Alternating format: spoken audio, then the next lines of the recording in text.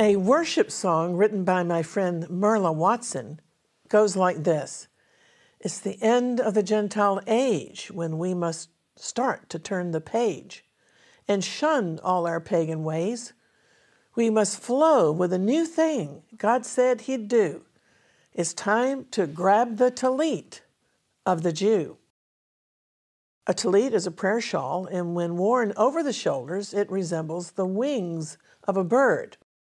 Zechariah 8:23 prophesies that when Jesus returns during His 1,000-year rule, 10 men from all the nations will grasp the wing of a Jew's garment, saying, "Let us go with you, for we have heard that God is with you."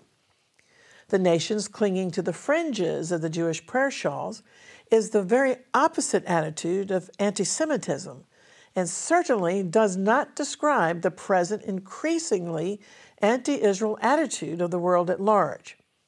Despite the increasing irrational anti-Semitism of our day, the Bible predicts that God plans to restore the kingdom to Israel. Jerusalem will become the worship capital of the world when Jesus returns. And if you have eyes to see, the transition is already on the horizon.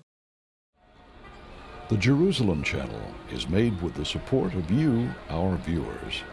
Thank you for watching.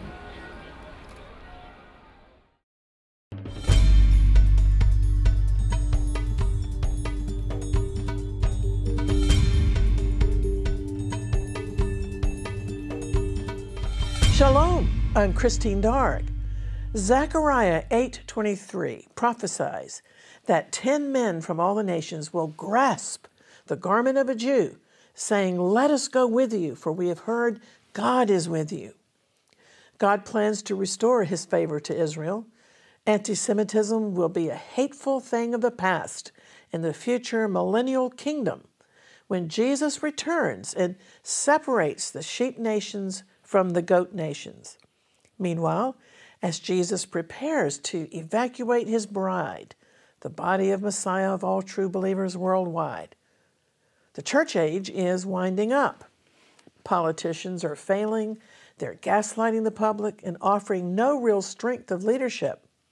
Shockingly, but really not surprising, according to a new report by 2 independent monitoring groups, the UN-run schools for Palestinians are still publishing materials that glorify terrorism and demonize Israelis. The latest offending publications carry the logo of the United Nations Relief and Works Agency, known as UNRWA, whose $1.6 billion budget is largely funded by Western citizens from the USA and the UK. In fact, the United Nations has gone so far as to officially declare Israel's rebirth as a nation in 1948 as a catastrophe. The UN General Assembly passed a resolution to commemorate the Nakba. That's an Arabic word meaning the day of catastrophe. Meanwhile, an article from the news site Harbinger's Daily says belief in God and holding a biblical worldview are nearing extinction in America. Every genuine believer wants revival and fresh moves of the Holy Spirit because, need I remind you, holding biblical perspectives in Western nations has declined to a disturbing historic low.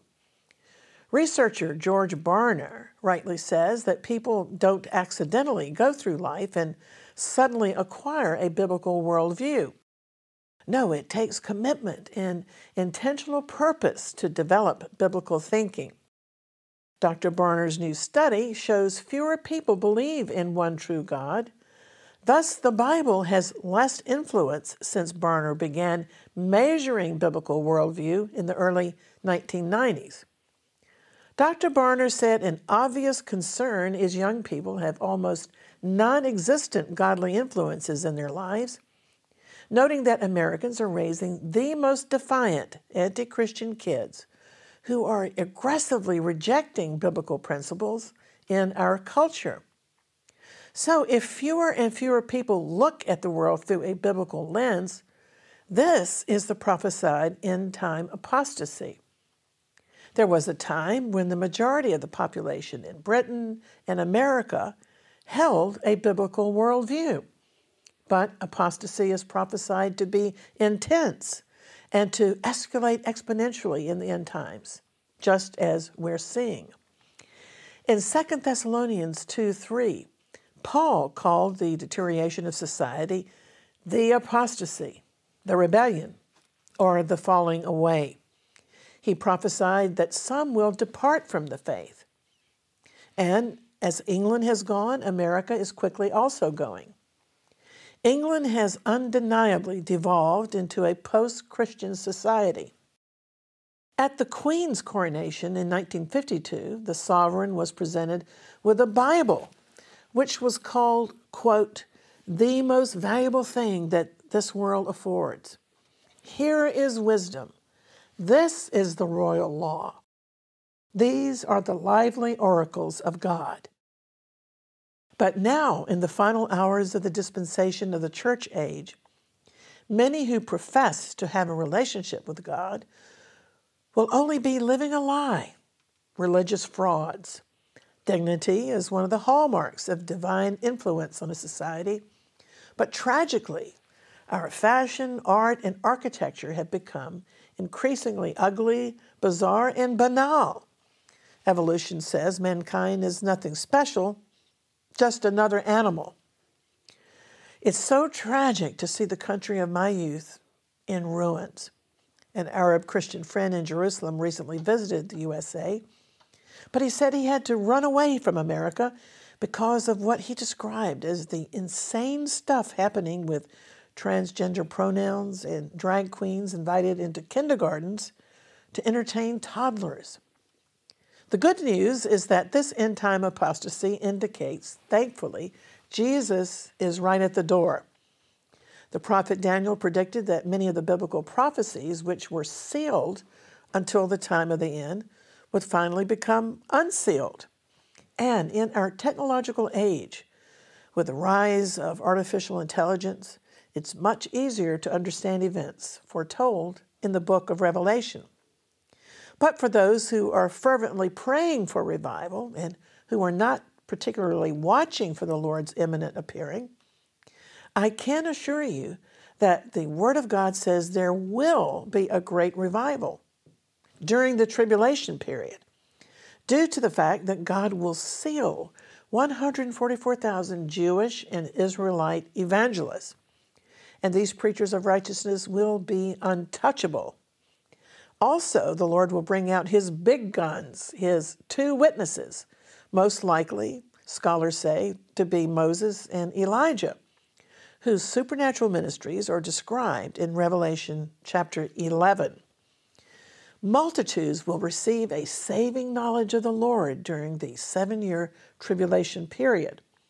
But these new believers will be martyred for their faith because the future Antichrist dictator and his global system will not tolerate allegiance to God. Like John the Baptist, the two fiery witnesses will preach repentance and judgment, and they will be dressed in sackcloth, demonstrating their supernatural powers, authority, and immunity. According to Revelation 11:5 and 6, nobody will be able to harm them or arrest them until their mission is complete, when God will allow them to be killed to demonstrate the baseless hatred of the world against truth. And when the two witnesses are killed, the earth dwellers will celebrate by sending gifts to one another, rejoicing that the two witnesses are finally silenced. But according to Revelation 11:12, 3.5 days after they are killed, God will resurrect the two witnesses and rapture them to heaven, while the whole world looks on via TV and internet. You may wonder, will people be so wicked that they will actually celebrate the death of the two prophets and send gifts to one another? Unfortunately, yes, because this is the state of the hearts of mankind that even now we see happening. Every time an Israeli is killed by a terrorist, Many Palestinians rejoice in the streets, shooting off guns into the air and celebrating the deaths by passing out gifts of sweets and pastries to one another. Avner Bosky, an Israeli believer with David's Tent Ministry, wrote a recent newsletter entitled, "A Person's Enemies Are the People of His Own Household," in which he said a Greek tragedy is playing itself out in Israeli politics, one that's essential to understand for those who want to grasp the dynamics of current events for prayer. One of the deeply saddening manifestations in today's Israeli society is the increased social tension, hatred, and fear that Jewish people are displaying towards each other. Yes, even Jews in the Promised Land, who were once united for survival, are separating from each other, even cursing each other and treating one another like enemies, Avner wrote. Politicians, especially, are treating their fellows with disdain, mockery, derision, and contempt. The heated nature of exchanges on social media is disturbing. Avner wrote that the Israeli social pot is in imminent danger of boiling over. So now is the time to pray for the healing of wounds, the melting of anger, the onset of repentance, and the establishment of righteousness and justice in the land. Let's also remember that a day is coming when all such divisions in Israel will be removed by the God of Israel. Ezekiel 37 in verses 21 to 23 declares why. This is what the Lord of hosts says. "Behold, I am going to take the sons of Israel from among the nations where they have gone, and I will gather them from every side and bring them into their own land." Whose land? It says into their own land, the Jewish land. "And I will make them one nation in the land, on the mountains of Israel." It doesn't say the mountains of Palestine, it says the mountains of Israel. "And one king will be king for all of them," prophesying of Messiah. "And they will no longer be two nations, and they'll no longer be divided into two kingdoms." In other words, there's not going to be the two kingdoms as in the past of Judah and Israel, but just one nation named Israel. "And they will no longer defile themselves with their idols or with their detestable things or with any of their offenses. But the Lord says, I will rescue them from all of their dwelling places in which they have sinned, and I will cleanse them, and they will be my people, and I will be their God." Hallelujah. Clearly, these wonderful prophetic verses are playing out now, and they portend that God will do a major, powerful work in truth, righteousness, justice, and redemption to a presently divided Israel. And I believe intercession is increasing among believers worldwide for Israel. Just the other day, my husband and I were having breakfast in Jerusalem with an Indian pastor who remarked that he knows of believers in India, Sri Lanka, Nepal, and other parts of Asia who are hungry for the Hebraic roots of our faith, and they're praying fervently for the kingdom of God to be restored to Israel. At this present time, it's vitally important for believers to develop sharp powers of discernment. The Bible clearly states that the last days will be an age of deception. Things are not always as they appear, of course. Sugar is not salt, and salt is not sugar, but they look the same. And while I'm not a Roman Catholic, I do care about the 1.3 billion persons worldwide who claim to be Catholics. They look to the Pope for spiritual answers. But in a recent interview to mark his 10th year anniversary, Pope Francis, for a second time, denied the existence of hell, saying that hell is not a place, but simply, quote, a state of the heart, end quote. The pontiff's remarks were made in a lengthy conversation with an Argentinian news site. But his recent remarks echoed similar remarks he previously made in a controversial interview with an atheist journalist named Eugenio Scalfari, in which Scalfari claimed that Pope Francis denied the existence of hell and had argued instead that lost souls are simply annihilated upon death. The Vatican tried to do damage control, saying the Scalfari interview had been disclosing only private discussions, but the Pope's recent comments, again denying the existence of hell, repudiate the Catholic Church's teaching, as well, of course, as the teachings of Jesus himself in the Gospels. For example, in Luke 16, it's not just a parable about hell. Jesus spoke of real human beings, a beggar named Lazarus who was saved and went to paradise. And verse 19 says there was a certain rich man who went to hell, not because he was rich, but because he died in an unrepentant state. And in hell, the man is tormented both physically and mentally. Jesus taught that the damned will realize where they are in hell, and the damned will forever have unspeakable remorse, while across a great gulf they will have a clear view of the happiness of heaven. So also in St. Matthew's Gospel, Jesus spoke of Judgment Day and the separation of the righteous from the unrighteous, who shall go into, he said, everlasting punishment. And in yet another discourse with his disciples, in Matthew 13:41, Jesus explained the parable of the sower, comparing it to the final days of judgment. He said, the Son of Man shall send forth his angels, and they shall gather out of his kingdom all things that offend, and them which do iniquity, and shall cast them into the furnace of fire, where there shall be weeping and gnashing of teeth. The church fathers and theologians throughout the history of the church have understood Jesus' depiction of hell as being a literal, physical place. And so the nondescript definition of hell by Pope Francis is a departure from Scripture and a clear contradiction of Scripture. I've said repeatedly that our times call for believers to develop maximum discernment and to be biblically correct, not politically or culturally correct. We mustn't try to water down the contents of the New Testament just to try to please people. But a Christian author recently admitted that churchgoers are fearful of offending people so much that they don't speak the truth that will save people. But we are to love our neighbors.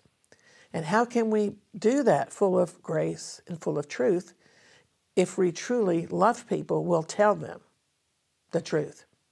Furthermore, according to LifeSite News, Pope Francis's new Mayan rite of the Mass is a so-called Trojan horse of pagan worship and is on the brink of being unleashed to the entire Catholic world. Born out of Francis's synod on the Amazon, it reportedly glorifies pagan practices. There are links on the internet, such as this one from Harvard University, including quotes from a paper entitled Protest Against Pope Francis's Sacrilegious Acts, condemning the Pope's dabbling into idolatry. I'd say that Discernment 101 for a believer, and of course I'm speaking of born-again persons infilled by the Holy Spirit, for them, Discernment 101 is the need to learn to trust the inner witness of the Holy Spirit. Some Bible teachers and theologians describe the inner witness of the Holy Spirit as a gut feeling or an inner alarm, a cautionary light. Besides having been given a conscience by God, this inner warning system, this red light of the Holy Spirit protects us from deception if we will train ourselves, of course, to listen to it. The problem is many believers who are not mature may tend to override the inner witness. They may ignore the still small voice inside them, alerting to the fact that something's not right. As I've been pointing out in many previous programs, the last days are predicted in the Bible to be a time of seducing spirits and great deception that would deceive, if possible, even the elect. So we have to be on high alert and very diligent. After all, we're surrounded by it. There's so much deception going on 24/7 in the media, night and day, and on the internet. And as for preaching, we have to listen carefully to teachings and make sure that what we're hearing is truly biblical. So don't override any feelings of unease or any alarm bells going off inside you. Don't become involved in spiritual activities that don't seem spiritually correct to you. Recently, a leader sent out a cautionary email about something that I think is important, and that is to be careful of casual laying on of hands. In fact, I mention the danger of this in my book, The Spirit of Excellence. People will go forward in many meetings to have something imparted to them by almost every visiting speaker. But in today's climate, we have to be careful not to have hands suddenly laid on us and spirits imparted that should not be imparted. Renounce out loud anything unquestionable that you may have received, or from the occult, of course. But having said that, in revivals, unusual spiritual occurrences do happen. And so we need to be very sharp in our discernment. In addition to knowing well the scriptures and understanding God's ways, it's helpful to immerse ourselves in the accounts of past revivals and to read books about great moves of God that were led by consecrated men and women of God. Now, one of the gifts of the Holy Spirit mentioned by the Apostle Paul in 1 Corinthians 12:10 is called the discerning of spirits. This is the ability by the Holy Spirit to distinguish between different kinds of spirits, to know who is of God and who is not representing God. Notice the plural, discerning of spirits. This is the gift from the Holy Spirit to be able to recognize and distinguish between different categories of spirits. To the natural eye, spirits are invisible, but they are even more real because they are eternal. Throughout the whole course of human history, individual lives have been influenced by spiritual forces. So we need to know what we're dealing with in the spiritual realm and to learn to discern them all. First of all, there is the Holy Spirit, the Spirit of God. Then, according to Hebrews 1:14, there are also angelic spirits, which are sent by God to minister to believers. But then there are also wicked, evil spirits, which are fallen angels. And the Apostle Paul outlines their hierarchy in Ephesians chapter 6. These are all real, and they're all involved in the subject of discerning of spirits. In addition, there is, of course, the human spirit. A person can have a great spirit, a generous spirit, or a weak spirit, an evil spirit, and so forth. The human spirit can be unregenerate, or it can be born again by the power of the Holy Spirit, when by faith we believe in the Son of God and put our faith in Him as our Redeemer, in Jesus, Yeshua. When a person is truly born again and their spirit is indwelt by the Holy Spirit, there will be positive changes in their lives. Things are not going to remain the same. In fact, if there have never really been changes in your life, you could question whether God has ever come to dwell in you, because it's inconceivable that the Holy Spirit indwells somebody and leaves them the same without any positive and wholesome changes. Even mature believers are still being refined and still being changed from glory to glory. So let's press into God for more of His Holy Spirit and be sure that you've invited Him in the name of Jesus. Well, this is not the time to be despondent or damaged. The stakes are too high and the day is too dangerous. Are you bitter? Are you suffering? Are you angry at others? I learned that amongst the Jewish sages, there are multitudes of blessings for all sorts of situations. And I was blessed to read at the Hebrew for Christians website that there is also a blessing for deliverance. It goes like this: Blessed is the Lord who delivers us from self-destruction.